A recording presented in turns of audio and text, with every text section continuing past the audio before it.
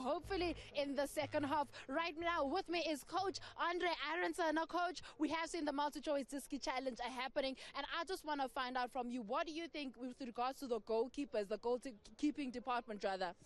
But you know what? It's a big test for the goalkeepers because a lot of them are young goalkeepers, so it's a perfect platform for them. There's television, there's commentary, there's all sorts of things, so it gives them a bit of pressure to deal with.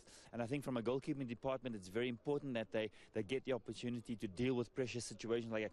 I've been very impressed with the goalkeepers throughout the tournament so far, of all the teams really. We really have been doing well, and I think it's testament to the quality out there. Because, I think South African football has always been blessed with talented goalkeepers throughout the years as well. So it's nice to be able to see these young goalkeepers coming through. And then we as coaches, we can start saying to ourselves, well, this is a potential Bafana goalkeeper in years to come. So it's nice to be able to see that.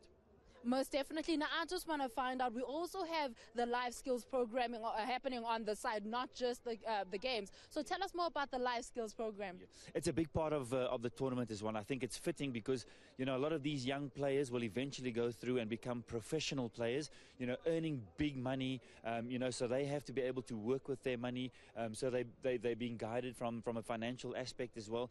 And also, you've got to remember they've got to conduct themselves in interviews, in press conferences, so they must come across very, very well. And I think that's important for them to just be able to deal with situations that puts them in the spotlight. And a lot of these young players are being put in the spotlight at the moment. So I think these life skill classes will really just teach them and give them a sense of being grounded more than anything else. And I think this is what we look for in coaches, not just how they conduct themselves on the field, because there's a lot of talent on the field, but it's how they conduct themselves off the field. And a lot of the time, these situations, they go to the players' heads, and all of a sudden now they put on a big stage and now they think they've been there, done that. And I think that's just, for me, more than anything, is to be able to help them keep their feet on the ground. Well, thank you so much, Coach.